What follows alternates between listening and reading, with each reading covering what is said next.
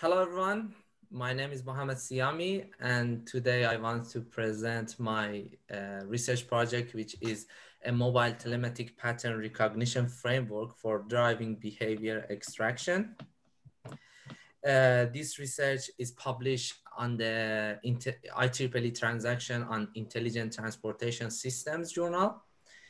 And today I want to share my results in this research to you. Thank you for attending. Okay, in this research, in this presentation, firstly, I will bring an introduction about the mobile telematics and what is the mobile telematics. And then I will explain my research questions in this study and what's the current research gap. And I will explain my main contribution in the study, with the proposed methodology and experimental result and the future works in my research. Okay, before starting, we need to know what's the mobile telematics. In order to explain the mobile telematics, firstly, we need to know what's the telematics. Telematics is a kind of in-vehicle data recorders that is a kind of hardware devices and GPS sensors that put into the cars and collects the human behavior that transfer this data to a remote server. This technology has been used widely in the transportation field and for the usage-based insurance industry. But this technology was very expensive and hard to implement. So new technology should be provided to reduce the cost and make this technology more easy. So the mobile telematics is a kind of new telematics technology is presented to reduce the complexity of the telematics. This technology uses the internal devices, all smartphones to collect the human behavior. So this technology, everybody has a smartphone and can use the smartphone in the car. And once driving, this driving behavior is collected.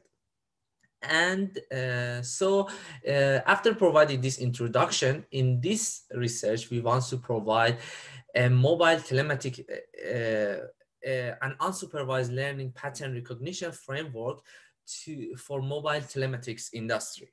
So using the most state-of-art techniques and algorithms. Okay, we had 4 main research questions in this study.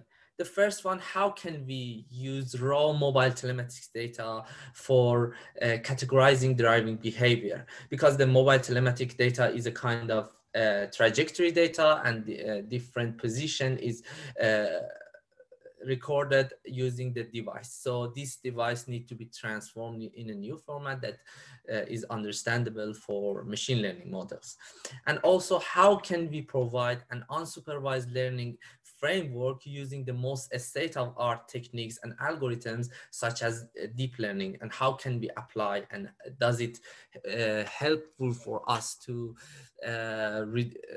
find the most significant driving pattern in the mobile telematics domain?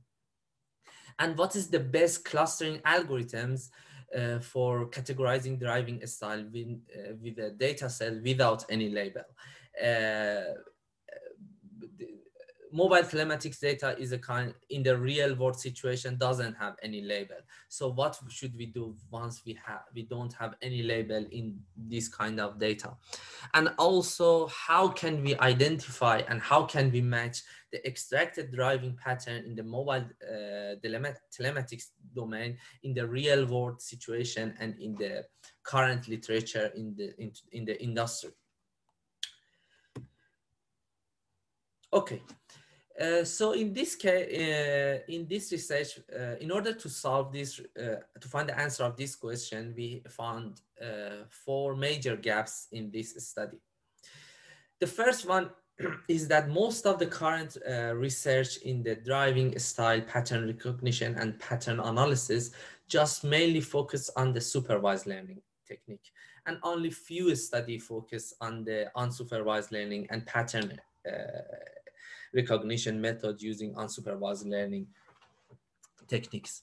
And also, to the best of our knowledge, most of the research in this field mostly focus on the data gathered from the questionnaires, from the site investigation, laboratory simulation, and we didn't find, and we find only few studies with real world data.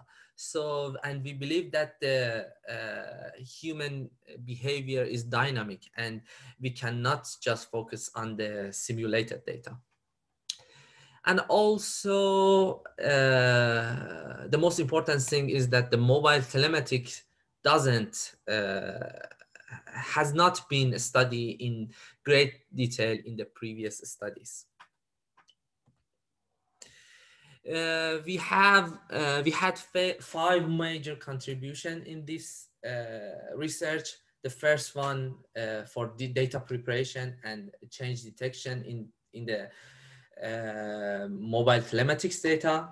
Mobile telematics is a kind of trajectory data, so we need to transform this data in a new format that is understandable for machine learning model as a kind of time series data. So, and the time series data is a very big data, and so we need to reduce the complexity of time series data using a change detection algorithm to find the most important time frames with the important time frame which has the most important value for the analytics. And also, we provide a novel unsupervised learning algorithm for unlabeled data.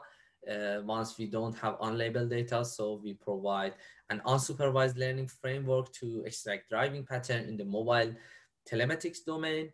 And also, in order to reduce the complexity of data, so we had 45 features of the data, so we need to reduce the complexity of data. We reduce the complexity using SOM and deep autoencoder, and to find the best solution for this method. And also, we develop an empirical analysis of 5 major clustering algorithms based on the results of which are provided by SOM and deep autoencoders, using 4 major measures, 3 measures: execution time, DB index, and CH index. And finally,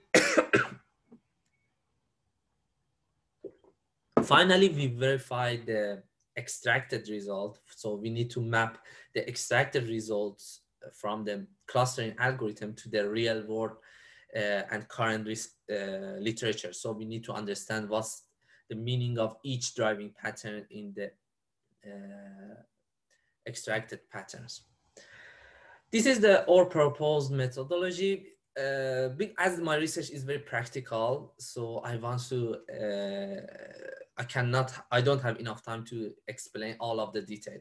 Just focus on the most important parts. Mobile telematics data generates trajectory data, and the trajectory data shows the position of the car in 1 second. And putting all of these position in close to each other generate a time series.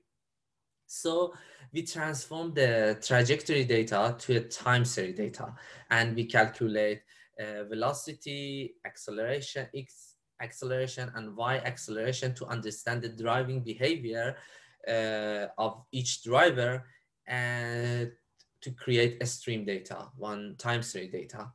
And once the time series data prepared, we need to select the most important time frames using change detection algorithm. Because by investigating in the mobile telematic data, we understand that we have some time frames that the car didn't move significantly, but the mobile telematic device collect the information. So we need to reduce the volume of the data, and we need to remove some of the unnecessary data in this time series. So we use change detection algorithm to remove unnecessary data. Once we provide all of this data, we develop a two-stage clustering algorithm, and we reduce the complexity of data using two different methods. The first one, SOM, SOM unsupervised learning, and the second one, deep autoencoder. We provide two different maps for these two methods to decrease the complexity of data. Once the data is ready by these two map of once the data reduce the once these method reduce the complexity of data, we use five major clustering algorithms to find the best clustering algorithm in this study. And finally, we analyze and investigate on all of these extracted patterns to understand what happened on the data.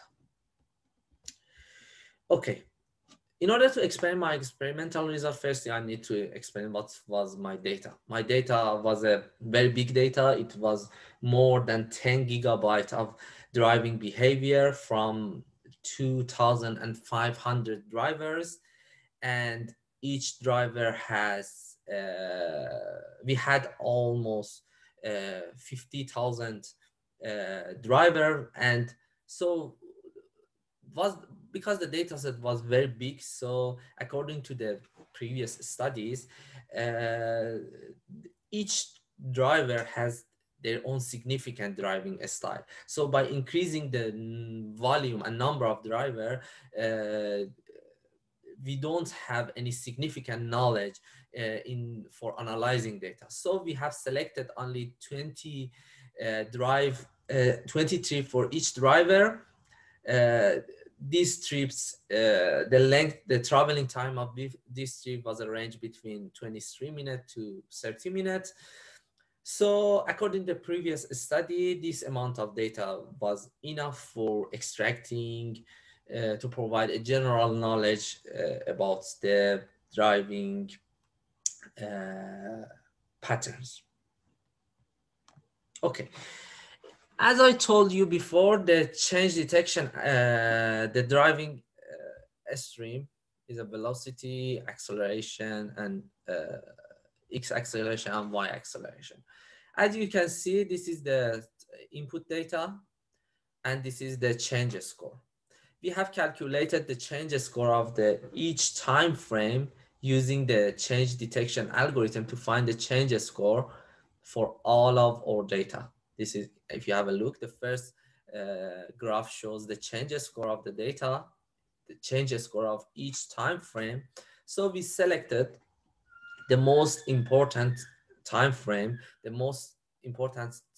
which has the highest level of the change score. So once we select these driving behavior, we go to the next step to start the analysis. If you have a look to this study, to this figure, we selected 5 major time frame in this study. After analyzing, we had very big data. We had more than 10 million time frames that we have selected, 300, almost 400,000 time frames for analyzing the driving behavior. So we proposed 2 different methods for reducing the complexity of data. The first one was SOM map, which has 21, the map size was 21 by 134 prototypes of data that transform the data to reduce the complexity of the input data. And in order to find the optimum size for this map, we follow the previous study in this field to find what's the optimum number of map size for SOM. And after that, we clusters the SOM result. And for deep autoencoder, we provide a deep autoencoder with 9 layers. That the input feature was 45 and the output feature was 3. This is the output feature, and this is encode. We did encoding and decoding to reduce the gap, reduce the error rate of these two. And after optimization function, we after reaching to the optimized point, we use the encoder function to reduce the dimension of the data. As you know, the unsupervised in our domain was unlabeled. So we cannot use the normal criteria of measure for supervised learning, such as accuracy, AUC, ROC, different kind of supervised learning measure. We use other measures such as BDI index and CHI index, and execution time to compare the performance as k-mean, mini-batch, spectral clustering, AGG clustering, and Birch clustering to find the best clustering algorithm using SOM and deep autoencoding. And after finding the best clustering algorithm, we find that the SOM plus k-means clustering algorithm has the best performance in comparison all of them. And so in this case, we find the best clustering, optimum number of clusters using the sum of square error. The best clustering algorithm is a method that we has the improvement less than 1%. And finally, we provide a matching algorithm to find out which of the clustering algorithm was the extracted pattern to the previous literature. And we found 29 clusters and understand all of these clusters according to the previous literature. So, and for the future work, we provide a new decision support system which extract criteria automatically from the big data using unsupervised learning. This and also propose a new risk assessment framework using this driving behavior and fuzzy logic. This paper is published, is submitted to the fuzzy IEEE transaction fuzzy systems. And this kind of label data can be used for supervised learning, and also this methodology can be applied with other domains. References, sorry for it takes more than 15 minutes. Sorry about that.